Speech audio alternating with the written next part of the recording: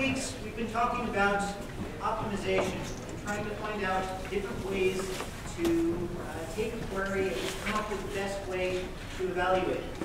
Today we're going to be continuing that thread and talking about how we can actually apply indexes to the task at hand. I will also be exploring later on committing various ways of exploring how to evaluate a join. Before we get to that, though, quick overview of checkpoint 1. The vast majority of the class has actually surprisingly managed to meet the reference implementation by quite a bit. So here's the current leaderboards for TPCH 3. Have a look at that.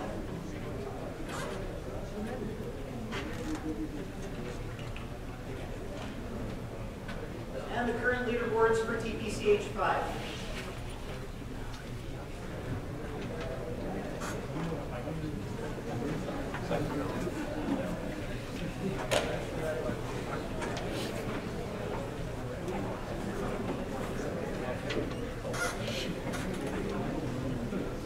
Grading scripts for checkpoint 2 are not ready yet. They will be ready by next Monday. So in the meantime,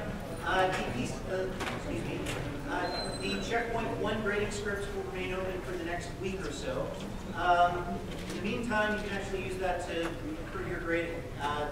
They'll continue accepting new grades, new grading requests.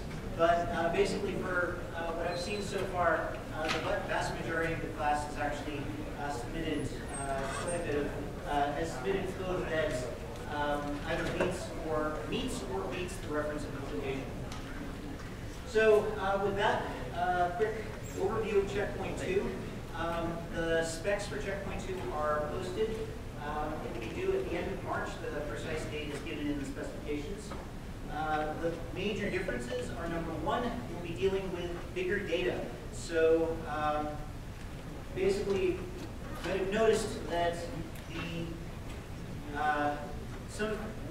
large number of you implemented a hash join or a similar algorithm. You may have noticed that that provided a dramatic performance improvement. Basically, for checkpoint 2, you guys have anticipated what I was going to suggest to you for checkpoint 2. So you essentially saved yourself a bit of trouble.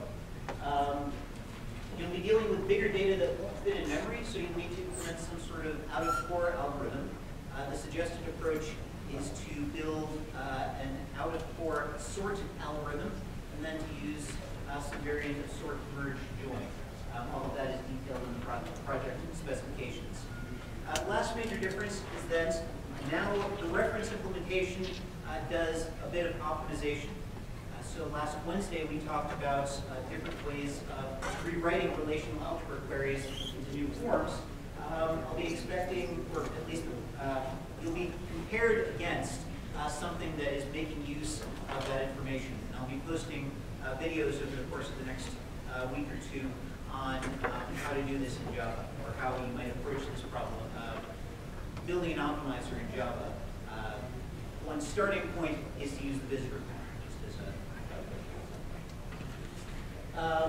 once again, official queries and the testing scripts will be posted and available starting next week.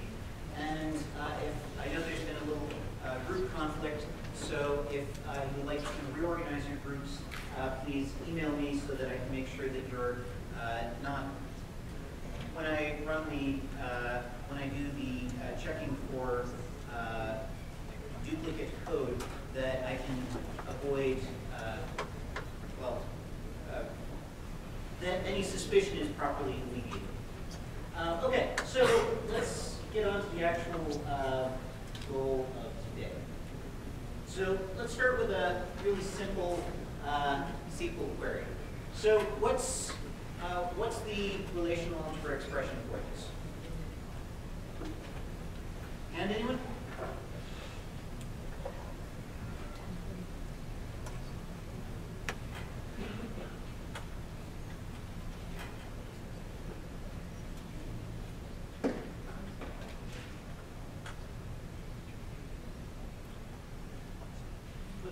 some algebra expression, please. Projection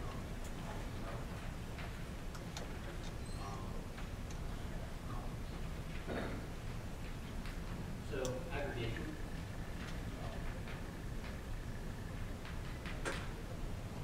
Okay. Selection of.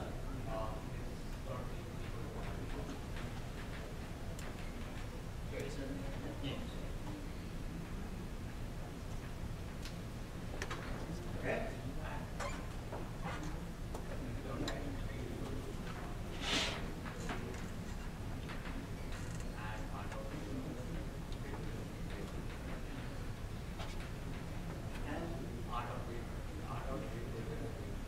R dot rate.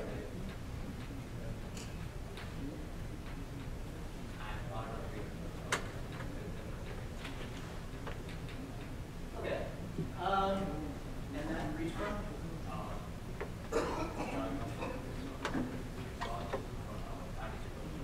Okay.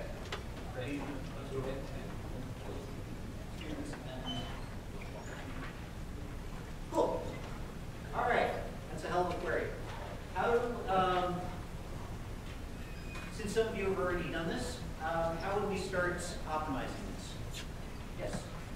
put the conditions of R dot B written by R dot B into the merge with the addition product and make it as a I would put it under the product and it would be in checking. Take me through this step by step. What's the first step in a rewrite? It would be R and the product would be Okay. So create a select. Well, do we just create selection operators, or do we transform them in some way? So what's you're completely right. That's where we want to end up. But how do we get there? Anyone? Yeah. join make it proper and Okay. where the condition is SDOT ID equal to R dot student ID So take this and put it in the join. and put it in the join. Am I allowed to do that? Yes. Prove to me that I'm allowed to do that. I agree that you're right, but I want you to prove it to me. What are Selection of cross product is equivalent to join. okay? So I can take this entire condition and I can put it in the cross product. No. The relation will be changed from X and R. There will be like selection of SDOT name equal to Alice and the R will be transformed to selection of R where R dot grade greater than 90 and R dot grade less than 100. Okay, so we want to take some of these sub-expressions and we want to move them into different parts of the expression, right? Are we allowed to break apart a joint? A selection? Yes? What's the rule that lets us do that?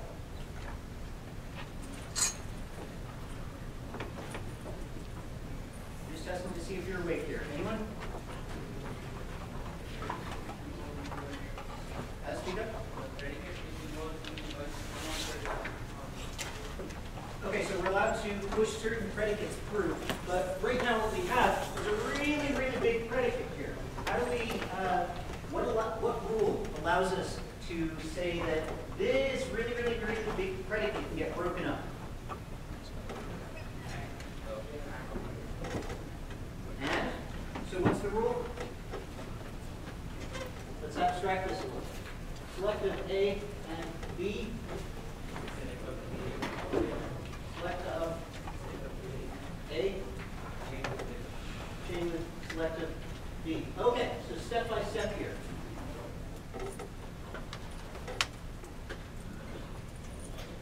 Step by step. Someone guide me through it. Yes, in the back. Aggregates, okay? Of SDOT ID equal to R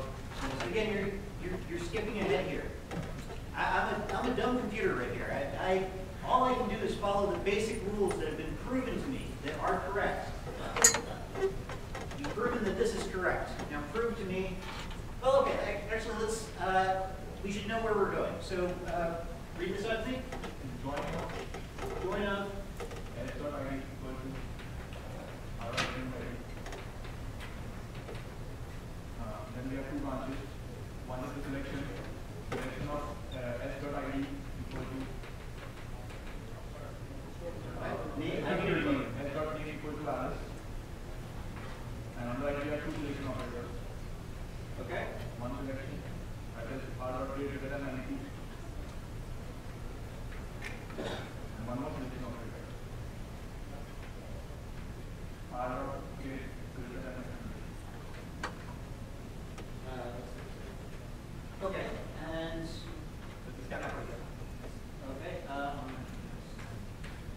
okay, so fill in the steps. What's missing here?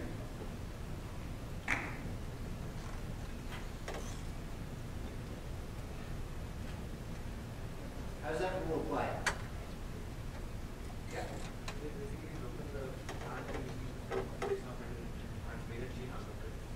Okay, so select reads in from select, reads in from select, reads in from select, and then that reads in from the cross product. All right. What's next? The last section is exclusive to the R table. Okay, so since we're allowed to flip the selection predicate and the cross product, we can push that inside. Great. All right, what's next? And also the one next to it. Okay. Same thing here.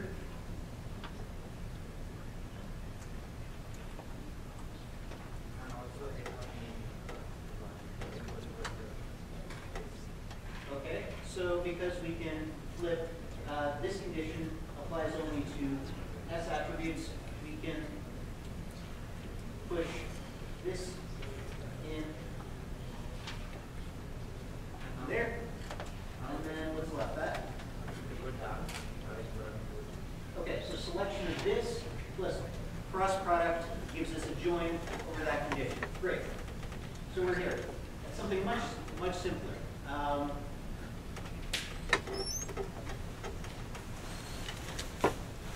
Eyeballing it, what would the time complexity of the original expression be?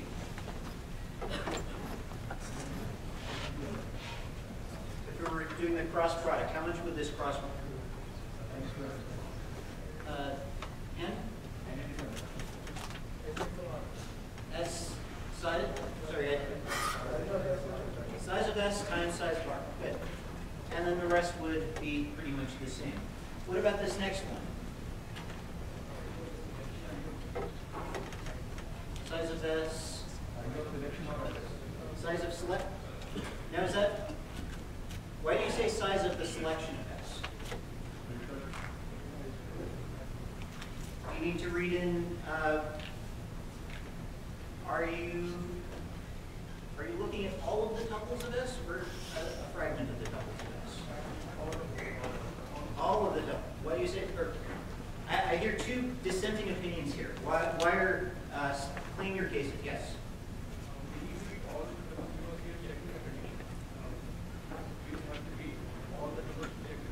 Okay, so you need to read all of the tuples to check the condition. What's someone saying we only need a fragment of the tuples? Would you care to defend your case? Yeah?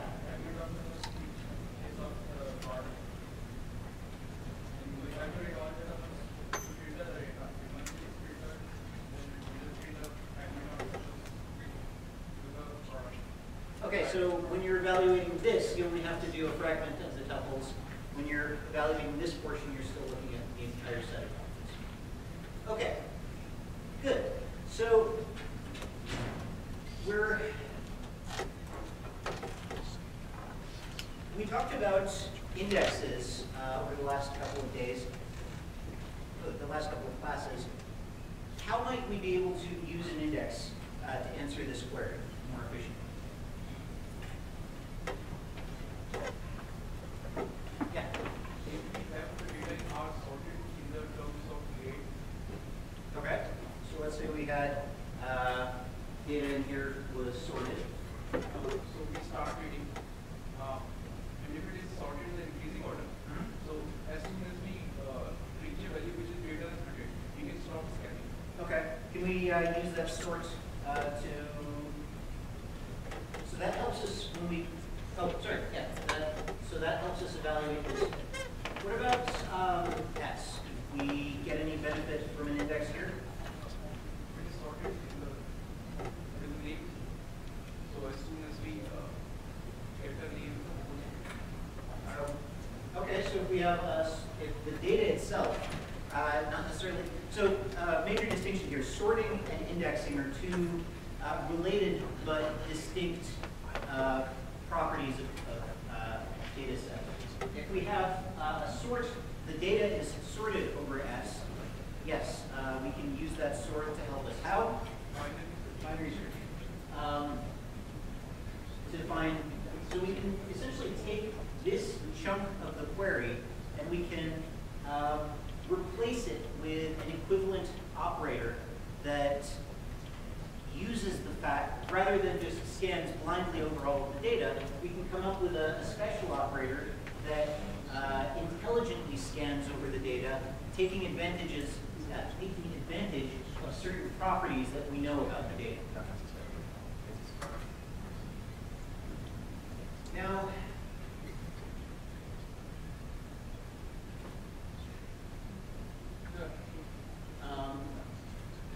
so what other kind of excuse me.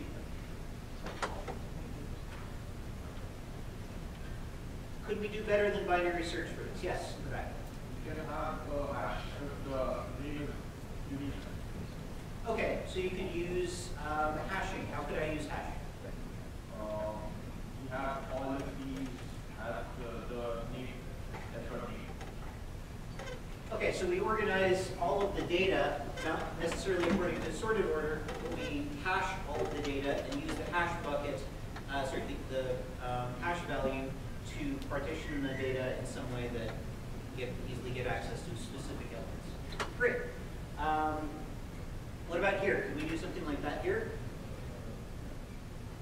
No. Why? Because that's an inequality predicate. Good. What could we do?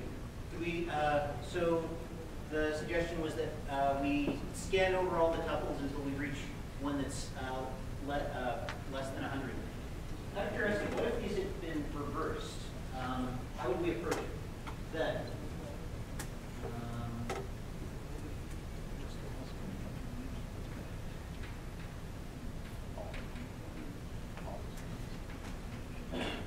If we were scanning greater than, for all tuples greater than 90. So start from the end and then return everything. Okay. What if we had, can we do better than that on this query?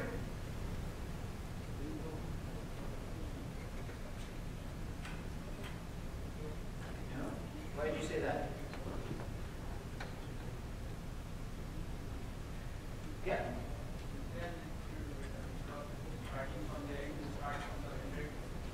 You start from what? You start from 100, okay? And then you go in reverse and scan the entire thing out.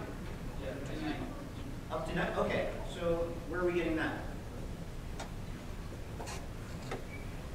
So we could potentially grab both of these predicates and use both of the selection operators to improve our performance.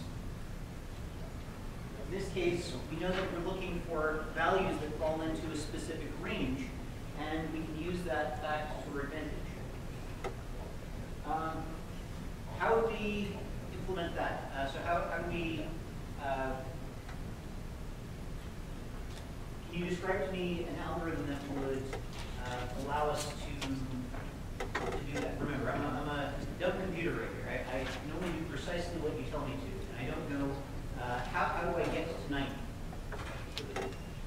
Sorry, the 100, sorry, you said backwards. Yeah. So you start from 100 and you do the line. Okay, so I know my data is in sorted order over the grade, and I do a binary search over all of my tuples until I do a binary search over all of my tuples until I reach 100. Yeah. And then go push the right until you get the last.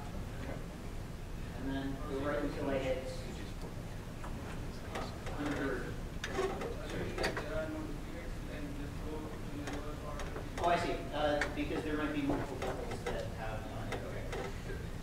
So I find I get to the rightmost value that is less than 100, and then I scan backwards until I find the first tuple that doesn't satisfy me. Okay, cool. Now, what's the time complexity of that going to be? The number of steps in that binary search. Log n, log base 2 of n. Can I do that any better? I have a question. Yep. Can we do a bucket sort thing? Can we use that? Because if you What do you mean by bucket sort? using a, if we are using hashing routine, if we are using hash table, in the hash routine we use suppose the mod of 10. So it will keep all the values from 9 to within the same level. Hold on a second. When you say hashing, do you mean hashing for this guy or hashing for this guy? For this, For the right-hand side or left-hand side? The right. right? Would we want to use hashing for this? Because we move the range from 9 to 100. So we use hash function so that it divides the data into such or such. So the suggestion, if I'm, let me repeat back to you what I understand your question to be. The question is that because we know that we're looking for values specifically between 90 and 100, we can bucketize all of those values together and then simply find, using a hash function, all of the buckets that could potentially fall into my answer.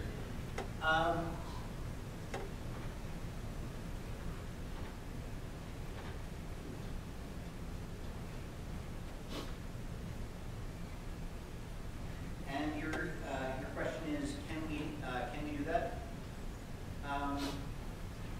So the answer is, as always, everyone. Thank you. Okay. The question is, what are you trying to accomplish? So if you're trying to answer this specific query, by all means, that's a perfectly legitimate way of doing it. What's the cost of what are the downsides to that approach? Because we move always have this way. So So size will increase, suppose the range will increase maybe from greater than 80 to less than 50. yep. So where you're going with that? Yes. If so, the comment is that if the query changes, then suddenly the answer might the work that we've done to specifically partition the data in this way might end up being wasted. So one thing I'll throw back at you, if the query was between for all values between 80 and 100, could you use the same hashing approach as well? Yes. How? Because if first we routed from 9 to 100, then we use the previous bucket in values from 80 to 90. Okay, so you can find you know, because of your hashing function, that your data is stored into two separate buckets.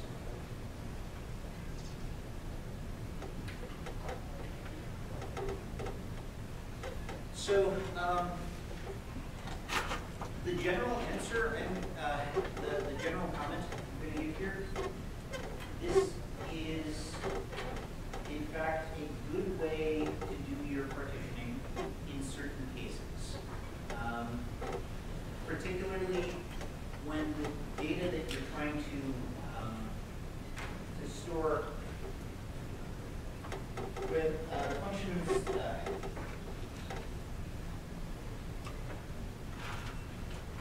The technique that you're describing is actually pretty frequently used in distributed settings because it allows you to figure out which partition something goes to without explicitly having, without having to query it.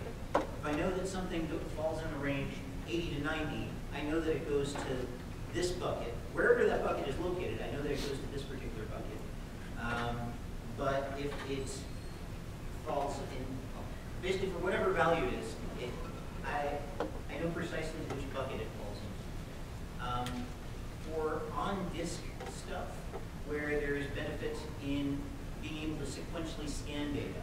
So let me put it this way. The algorithm that was described here, where I find the rightmost bucket and then just scan over all of the entries up to that point, could I use that in this kind of bucketing approach? I'm saying that when you are doing a binary search in a sorted data, so if you already have a bucket, then you can somehow check only the starting and the end value of the bucket or the range of the bucket. I see. So yeah, effectively, there are some situations where you want to use buckets. There are some situations where where you want to organize your buckets by a hash function. There are some situations where you would actually want to keep your buckets in sorted order. And if keeping your buckets in sorted order, well, how do you organize the buckets themselves? You could have your. I guess the point here is that even within partitioning, there's partitioning schemes. You can still consider organizational schemes for each partition as well. I have a big data set. I could either organize the entire data set as one big thing, or I could partition it, but then how do I store the individual partitions? I could sort those. I could you could do all sorts of things on the individual partitions as well. Does that address your question? Okay.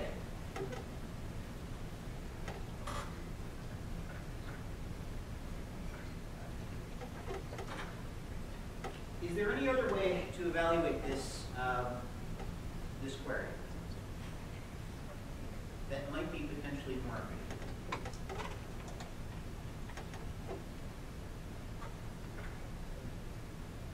Yes. Create indexes on, what do you mean by both of the columns? Create an index on name and grade? Okay. Okay, so we have an index on, that's a great idea. We have an index on this, we have an index on this.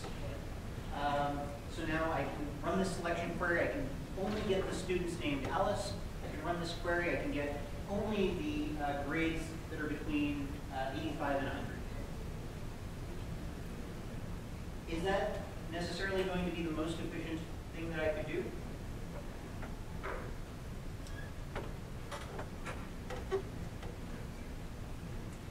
So let's say I have 1 million students. That's a lot. Actually, that's kind of scary. But let's say I have 1 million students. Let's say one of them is named Alice. Is this the best thing that I could possibly do? Yeah. Maybe someone can combine these two selections. Grade is greater than 90 and grade is less than. Okay, so, well, all right. So I could potentially create, so how would I do that? If you look at the values of integers or something, then you look at the values of 90, 91, 92. Okay, so there's a specific set of integers that you could use.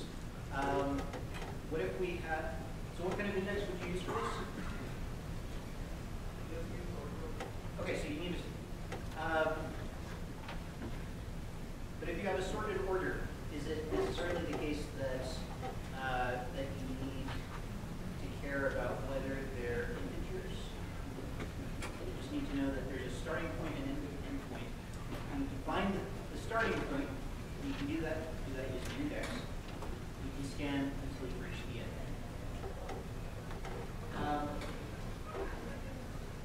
So let's say I have 1 million students.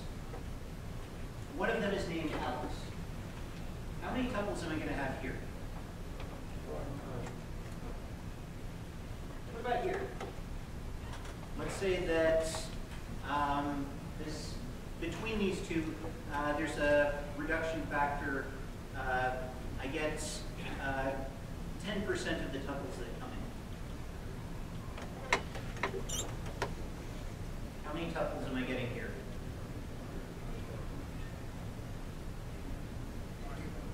100,000. Okay. So how much work is this join going to be doing? It's going to be doing 100,000 rows worth of work. Is there a better way to do this?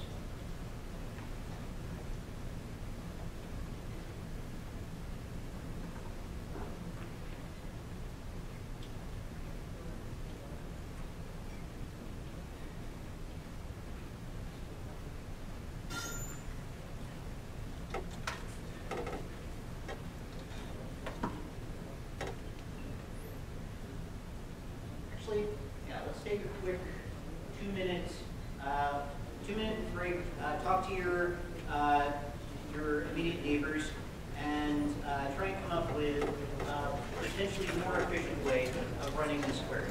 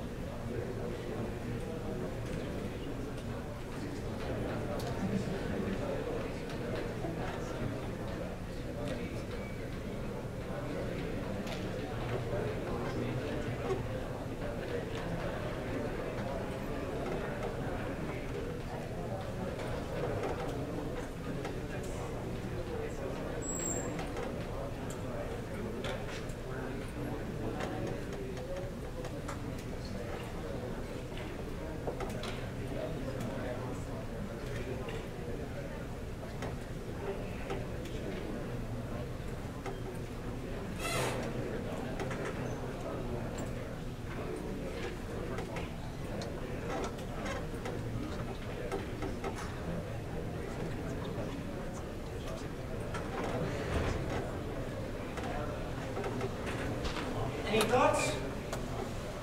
Yeah.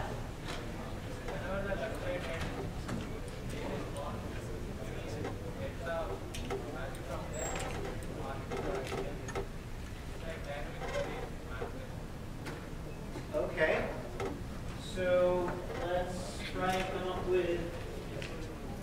plan for that?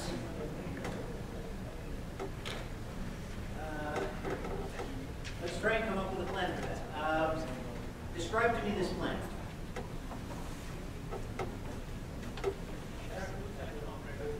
Yep. So let's call this a selection on student and a selection on course regs. Okay? When you are at the join operator level, Okay, so I've got a join. two inputs you have to communicate to each operator. You are sure that one of them is giving only one result and output. Okay, so You will pass query on the left side, website one tuple. okay, so you're describing to me a new join operator. Okay? New join operator.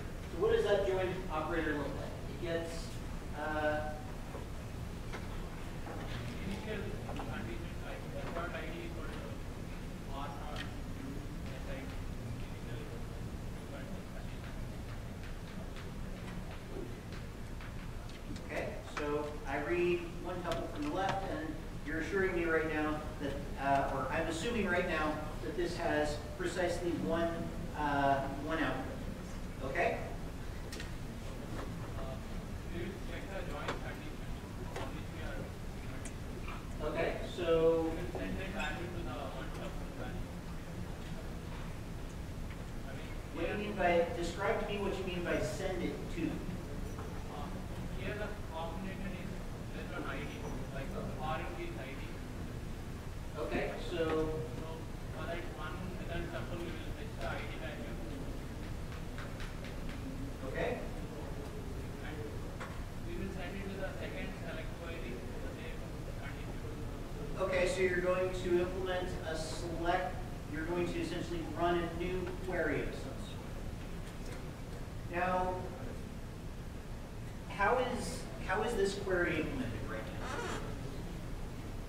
Here will be one condition, it's a range condition 90 to 100. Okay. It doesn't have a condition on ID. So remember we said that we could take a selection plus a file scan, and we could replace it with, I think I have a reasonable,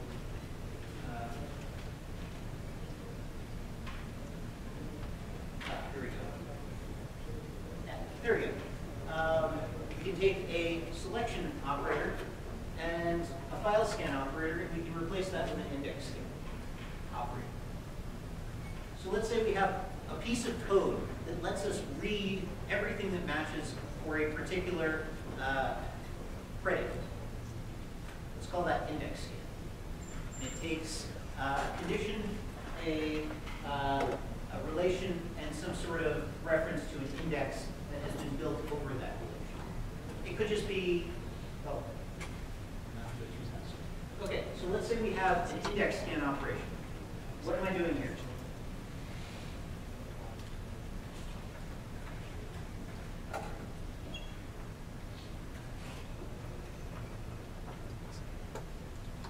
Basically on the grade table, we are only doing grade query, so there is no result having a index.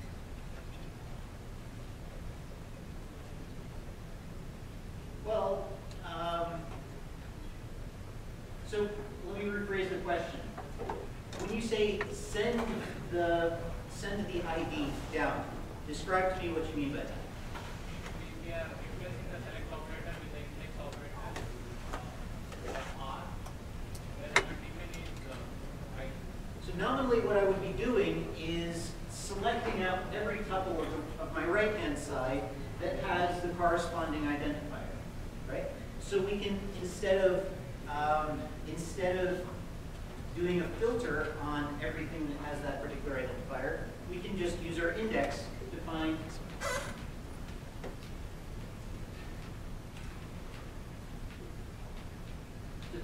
everything with an R dot R. What's my format here? R where R dot SID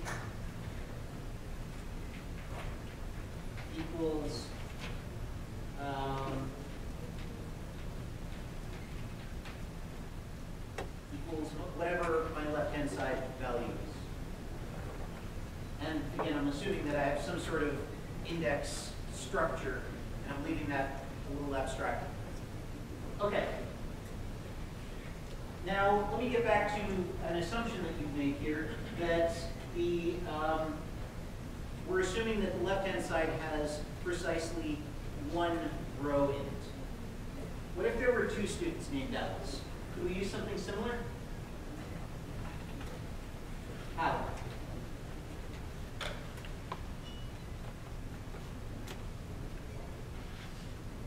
Yes?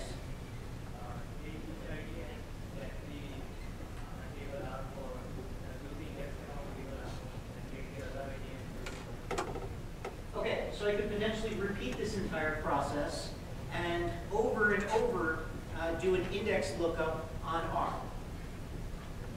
So there's a name for this. It's called the index nested loop join.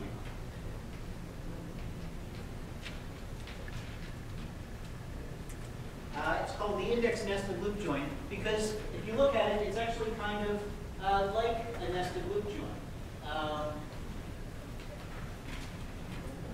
So I've got an outer loop right here, and then, yes? Go ahead. Assumption over here, the size of left hand side should be less than the right hand side. Otherwise, the competition will be more. The size of the left hand side, whatever the electronic 2, 3, say 100. So if I have 100 IDs, then I will have to say search only 90. If there are 10 records or 92 10.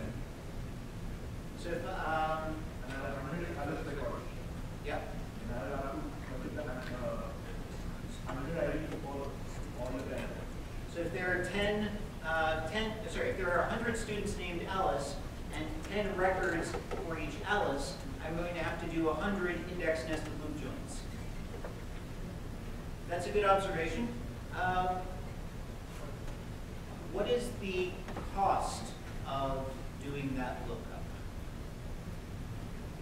So how many, first off, how many records am I returning in that case? If I have 100 students named Alice, each of them has taken 10 classes.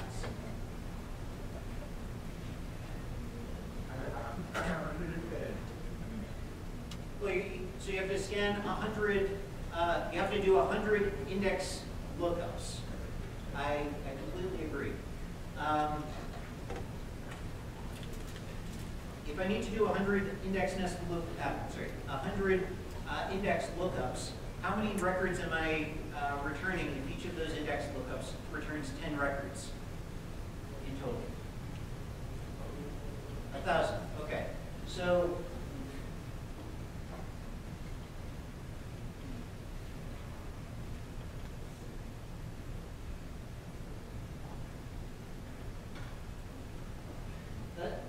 that is a very good observation. I want to actually come back to that in a little bit because while this may not necessarily be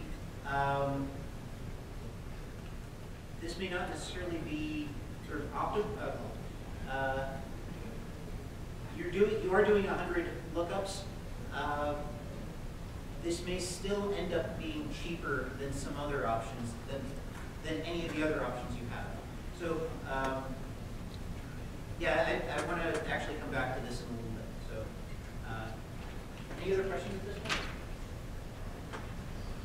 Someone does. Okay, so so this is essentially it works kind of like a nested loop join. For every record on one hand of my input, I'm doing a loop over that, and then for every record that I get on the left-hand side, I'm doing an index lookup on the right-hand side to sort of pre-filter the attributes that I'm looking for. So how would this query look if I were using an index nested loop?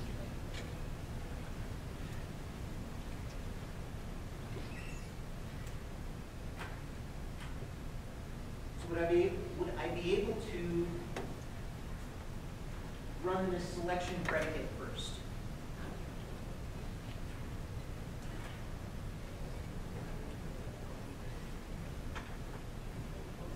Back that up a little bit.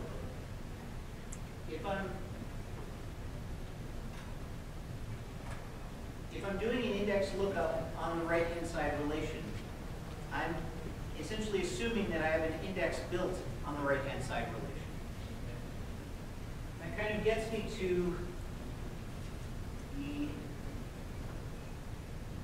main thing that I wanted to talk about today, or one of the main things that I wanted to talk about today, which is what indexes do we end up wanting to